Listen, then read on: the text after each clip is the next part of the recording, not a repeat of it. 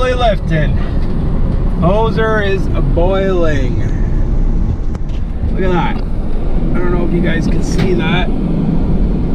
That's without the humidity.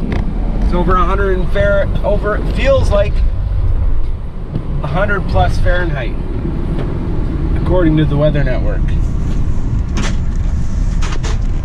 It's like a friggin' Florida weather. This is crazy. So I'm on my way to a no-cool 7-year-old unit. What's new? The greatest frustration of my company. All the old stuff goes to the sales techs. All the warranty work goes to guys like me. Fun, fun, fun. So anyways, let's see what happens when we get there. I mean, this week is crazy how hot it is. Friggin' heat wave. From snow to this.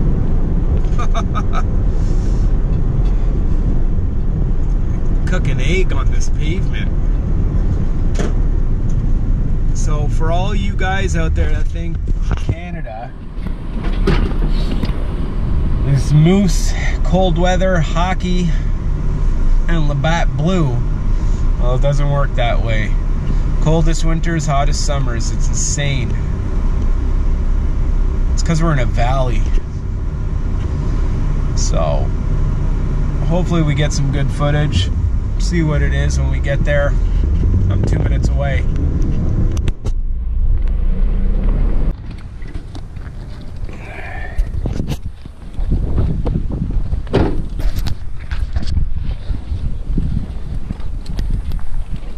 All right.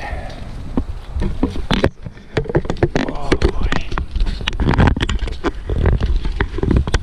So customer states she hasn't seen it on yet.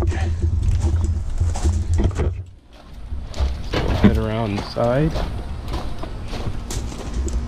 I hear it on.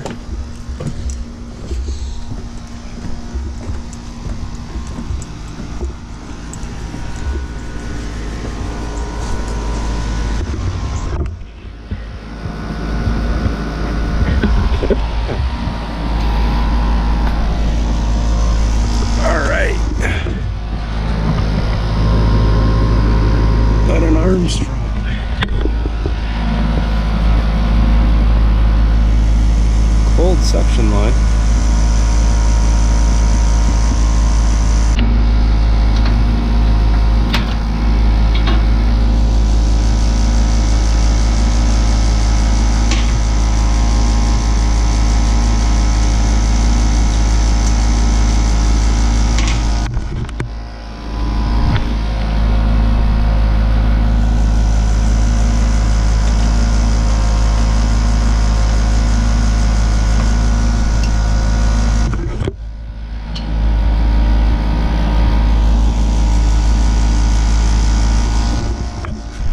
Alright guys, I got everything hooked up here. Customer said she didn't hear it come on or anything, but it's on. Connected my probes. And, I mean, we got pressure in the system.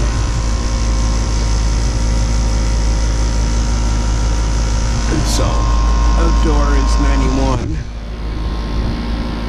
So I'll just enter that.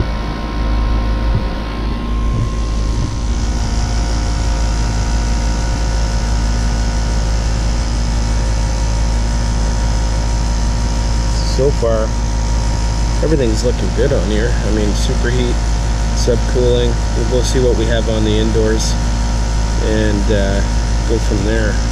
But so far, the pressures don't look terrible.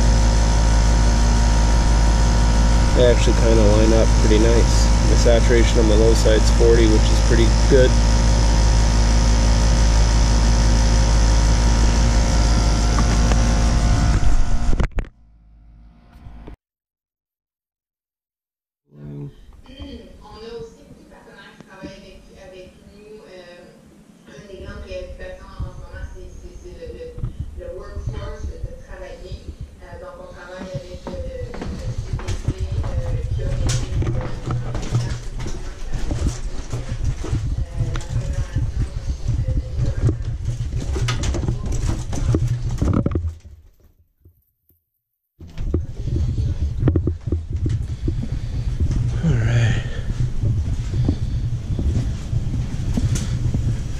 See if I can get us more lights down here. There we go. I know I've been here before. See the static pressure tips. So, oh, this one's a piston. Interesting. So I'm going to connect my probes in here, see how well it's cooling. So what did we say? 2-ton unit out there.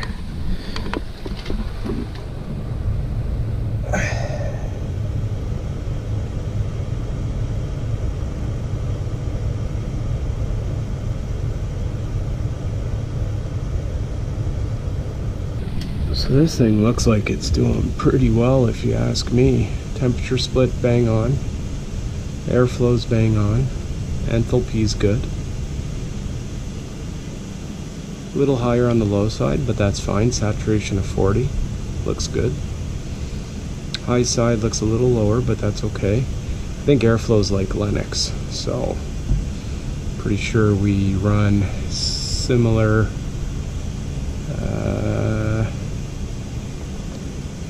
CTOAs as Lennox. So if we do that, pressure lines up perfectly. Okay. Now the one thing I did notice is superheat's a little too high, so tad juice to kind of balance this unit out. Probably never been balanced, to be honest with you. But so far we're looking good, guys. Alright, so I would say we're undercharged a bit. System may be undercharged with refrigerant, which is pretty self-explanatory because our superheat's a little high. So let's get this superheat down. I mean, my loads indoors is pretty low. That's not bad. 58 wet bulbs, 70 return. Cooling and purring quite nicely. So let's go outside and bring that superheat down. Probably just needs a couple squirts and we're okay. Okay, my superheat a little higher, so we'll just throw in a bit of gas.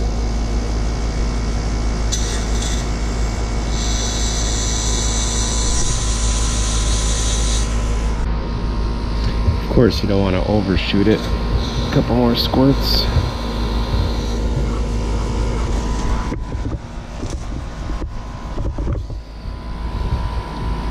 So far we're looking good. I'll check the cap before I leave. Sometimes it's just a user error, you know, especially with those fancy thermostats. Superheat's dropping nice.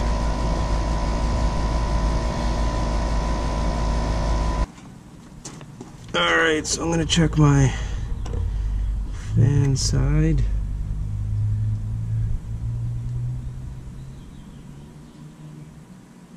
.9.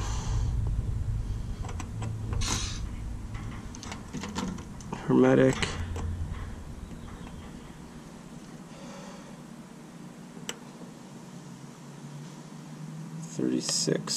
.2.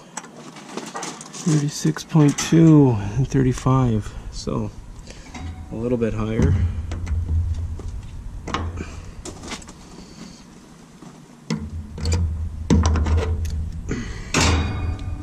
Check that again. I'll go to my common, my hermetic.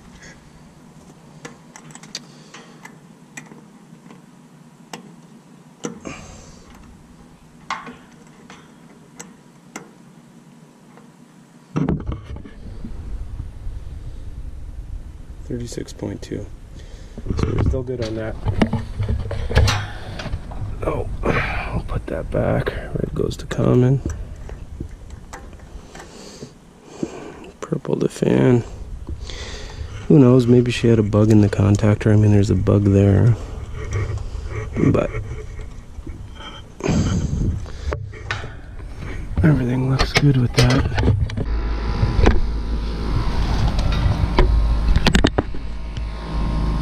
Alright, superheat's bang on. Everything's looking good. Pressures are good. I mean, it's cooling well inside. Delta's really good. Confirmed airflow via the board. That's doing good. So I mean, we know it's not undercharged. It's actually doing quite well.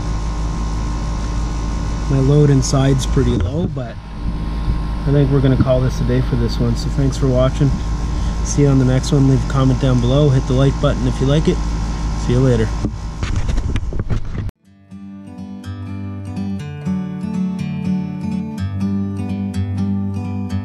Like a bird on a tree, I'm just sitting here